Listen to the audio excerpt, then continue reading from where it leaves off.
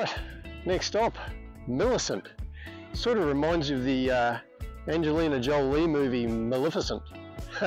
Anyway, I don't know whether you can work out what I'm walking along here, but this item here is 33 meters long, weighs about 6 tons. It marries up to a, well, let's get it out of the ground, a wind turbine. The wind turbine itself with this, I think was about 23 ton, and total height is around about 100 meters. So Millicent is a bit of an area of wind turbines, and we can definitely find out why. I've seen enough of these windy things around, well, not the turbines, I've seen enough wind around these days. But I think there's a number of farms around here. Funny enough, I can't see one standing here, but there's a bunch of farms out here. I think they total around about 126 plus wind turbines. So, and I think one of these is able to produce some enough power for 1,100 homes. So, yes, but I think this one might have fallen off the back of the truck. Got a chip in it, so they hung it up here. But pretty nice to get up and close to, yeah, a very big prop. Anyway, yeah, that's it. Next destination, please. Pretty cool. We pulled up here, Tantanoola. I hope that's how you said it. Big mystery here in Tantanoola. Way back in 1891, it was nothing but farmers' fields and paddocks for miles with heaps of stock and things grazing on it. The problem was, back then, something was killing the stock, and it was a dreadful killing as well, virtually stripping all the flesh off the animals, just leaving bone, a little bit of skin around. They did, time and time again, parties going out to try and find this animal that was killing them. There was some visuals, there was paw prints taken at the scene, which were very, very big, bigger than the average dog, they say. And then there was some witness sightings of this animal, and they said it was big, it was striped, and it looked like a cat, a big tiger. So this went on for a long, long time, and it wasn't until about 1895 that a posse went out, came across this animal, and they shot it dead. That animal is over in the pub, of which we'll go and have a look at very, very soon. The problem was that after 1895, the mystery still continued.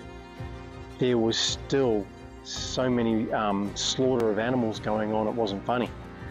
And it wasn't until later on down the track, they found, I think, 2 guys, and I think they might have been going by the cover of that animal that was doing all the slaughtering. They were trying to put the blame on that whilst they continued doing it as well. So the story's still pretty vague. Even the publican over here that I've gone to have a look at, they've only just taken the joint over, and they're doing a great job over there at the pub. We're going to go and see them today for lunch. But they say that they're restoring a lot of the memorabilia, and they've only been there 6 weeks. So they too are only just getting on the story of this tiger. But they have the tiger over there for us to go and have a look at. Let's go and have a look.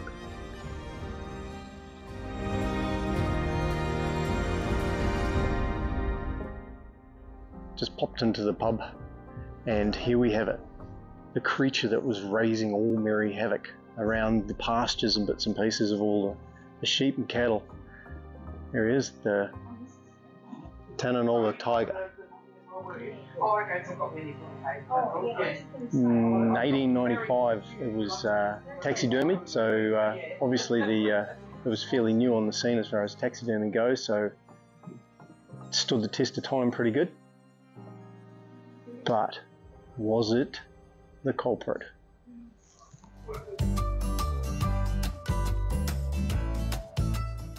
We're at the Tantanoola Tiger Hotel. Enjoying a nice cold refreshment, and check this out.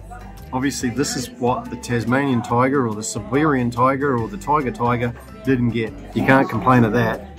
Talk about a feed. This is our breakfast, our lunch and our dinner. I'll be lucky to move after this. Enjoy. Well, We've arrived at Mount Gambier. There we have a little sign over in the distance there that proves it. And also in the background there, I think you can see a very large, I think it's a sawmill. Mount Gambier's got a very big timber industry around the place. So I think there's something to do with soft woods, pulp woods or something like that as well. So yeah, pretty important, along with dairy and beef and a lot of produce and things that are made here too. But as you can see by the weather, we've had a little bit of a change. Yesterday was apparently, I can't say apparently because I was here, it was bloody wet. So we just hunkered down. We had the showgrounds. We're just around the corner here. We're at the showgrounds, so we've got some power and some water. It's 30 bucks a night, which is pretty good. There's toilets and showers available. So a pretty awesome spot. To mention too, over in the background here, there's a very large truck show going on. So I don't know.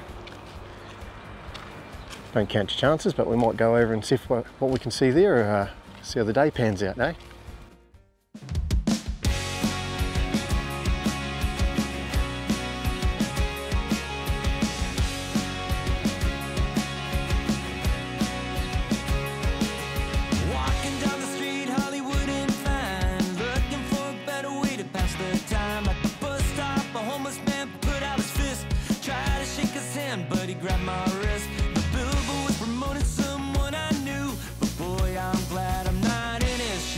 I'm free, spirit forever. I am free, spirit forever.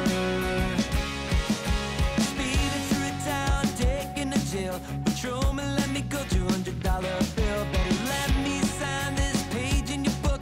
Leave the town feeling like I'm some kind of crook. The border police noticed the guitar. They asked me if I was gonna be a star, 'cause I'm free.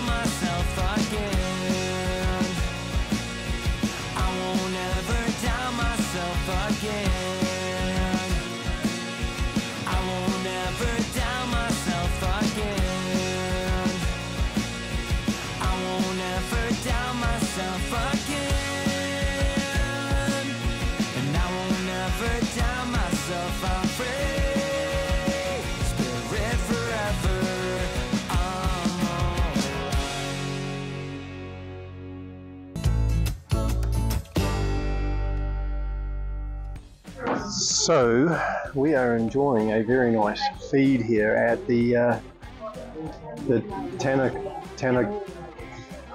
get back there on that one.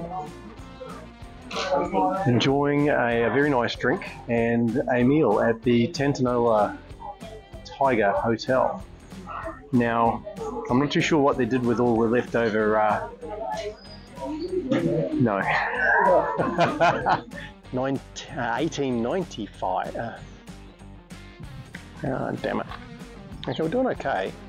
We've pulled up here, but slow at taking this name down.